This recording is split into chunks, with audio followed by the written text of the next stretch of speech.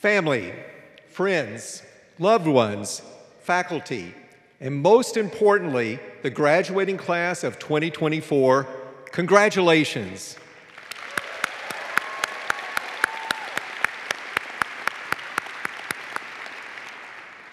Every year, graduation stands as one of the most joyous moments on our campus, a time when colleagues, mentors, and loved ones come together to celebrate our students' achievements and their new beginnings. Today marks a celebration of your hard work to reach this milestone and a testament to the potential we see in you as you embark on your next chapter. As you do, I'm reminded of a French proverb, "Wherever life plants you, bloom with grace." This leads me, graduates, to one final assignment that we at Stanford have for you. Wherever you go next, arrive as unshakable optimists. See the world not for what it is today, but for what it can become. Create the best out of any situation and be the light that leads others. Above all, resist the temptation to give in to negativity and cynicism. We already have plenty of that in the world today, and we see the fruit it bears. Now, I know this may not always come easily, and I'll admit, in my lifetime, I have never felt before such dissonance within myself, and I'm sure many of our graduates can relate. But in medicine, we cannot help but feel the wonder and optimism about future possibilities, and we see progress all around us.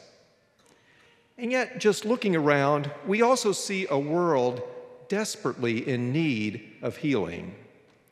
Conflict in every sense is intensifying in our global society, and each day seems to bring more bad news. Still, every time, I choose optimism. Why? For one, my belief in a better future is sustained each day by the incredible people I have the privilege to work alongside. And certainly it's also because of the tremendous talent we are gathered here to recognize today. But also because of a lesson I learned from a former student of my mother, Mrs. Minor, who taught kindergarten for many years in Arkansas. That student went on to graduate from Stanford, and she now leads a renowned foundation supporting public health in the developing world. By now, you might have guessed, that student was Chelsea Clinton.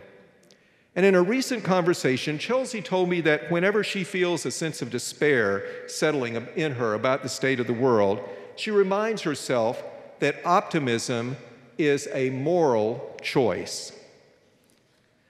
And I realized afterward what universal, timeless wisdom she shared. Immanuel Kant described optimism as a moral duty. Nelson Mandela, who had so many reasons to give up or give in to pessimism, stated simply, "They always call it impossible before it is done." Helen Keller shared that optimism is the faith that leads to achievement. These visionaries remind us that good things happen when we trust in a better tomorrow, and that's the only way they ever do. That aspiration, that daring to be an optimist, is one I hope we will all embrace. I know sometimes it's tempting to feel gloomy about the state of affairs. Your generation has already lived through monumental disruptions that could alter your perspective. So I understand if you worry my appeal is too pie in the sky, even on this, one of the most optimistic days of your lives.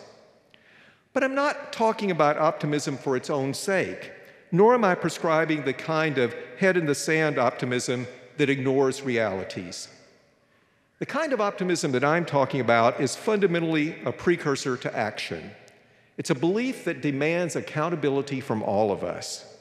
It forces us to step forward and prove to others why they should believe in our vision, whereas cynicism requires nothing more than stepping back and declaring the situation futile.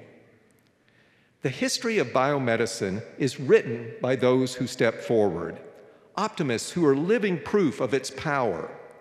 If you ever need a reminder, go to a bone marrow transplant reunion. I've had the privilege of attending our program's reunions. Standing in that crowd, surrounded by patients and their families who've beaten the odds 5, 10, 20 years after a life-saving transplant is one of the most moving experiences of my career. I see children who were once given a dire prognosis playing with their friends, adults who got a second lease on life embracing their loved ones, and I'm filled with an overwhelming sense of hope. Their stories didn't happen overnight. Physicians and scientists worked tirelessly because they believed the impossible could be possible.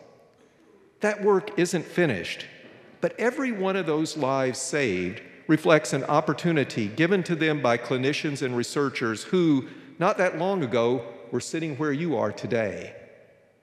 And every one of those patients and their families will tell you that they couldn't have made it through it without betting on optimism. Over a long, long march of progress, defying a possibility has become the rule, not the exception in our field. In a marathon of learning and relearning, from the classroom to the lab to the bedside, generation by generation, diseases that were death sentences have been relegated to history books, or soon may be. Cancer death rates have fallen by 33% since 1991. AIDS can now be managed with antivirals. CRISPR can cure sickle cell disease and has the potential to cure many other diseases. And just think what tomorrow may hold. When we look back and see the path to good in today, we see that optimism is simply the better choice. In fact, embracing this outlook doesn't just have broad societal applicability, it will improve your individual life. So, class of 2024, wherever your life plants you, bloom with grace. Bring hope and optimism to every place you go, and you will help make this world better, not just for yourself, but for everyone around you. Thank you and congratulations to the incredible class of 2024.